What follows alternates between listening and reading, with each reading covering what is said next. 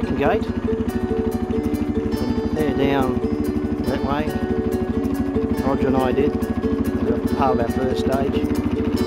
And then from here down to here, Steve, Matthew and I did. So I'll just do a little video.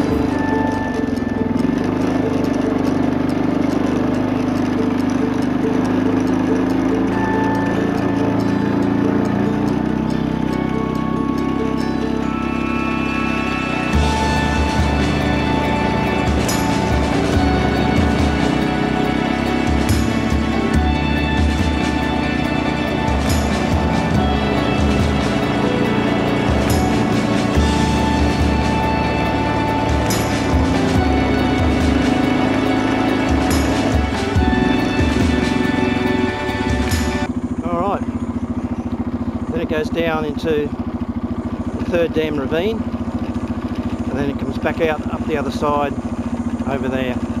We'll go around the other side and have a look from the other end. But, Steve does a nice job. Got these ratchets on here for tensioning later. The trees are used as fence posts, but they're all nicely protected.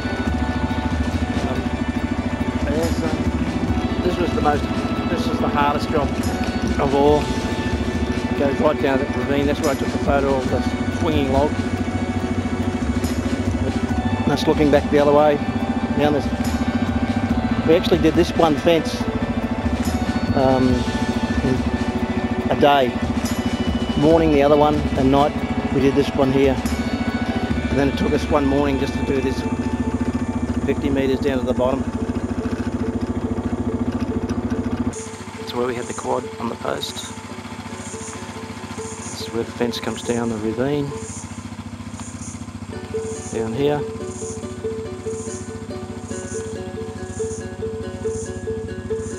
Down to, this is the ravine for the third dam here. Fence comes to a post.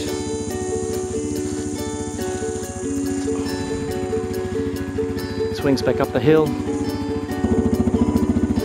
Okay, coming up out of the third ravine, comes up past this pine tree, comes along here.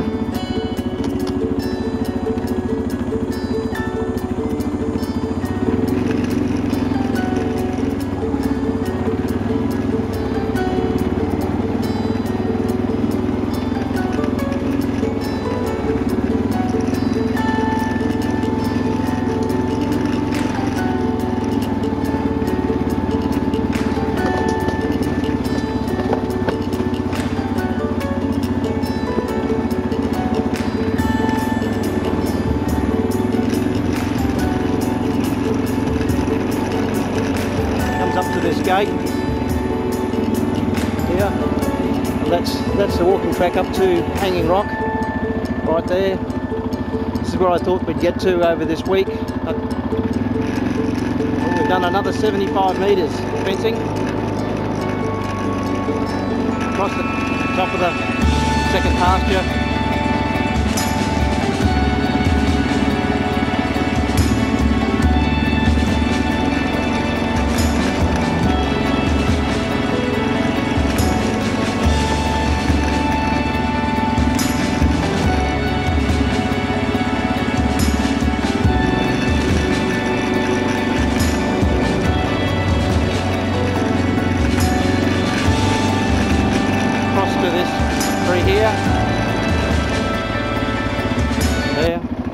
and that's the house paddock pasture at the top there.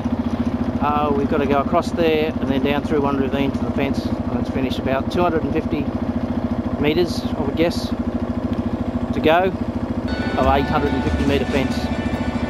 So we've done an awesome job over the last, it took 3 days to do that fence, about 300 metres of fence. Awesome. Thanks Steve, thanks Matt.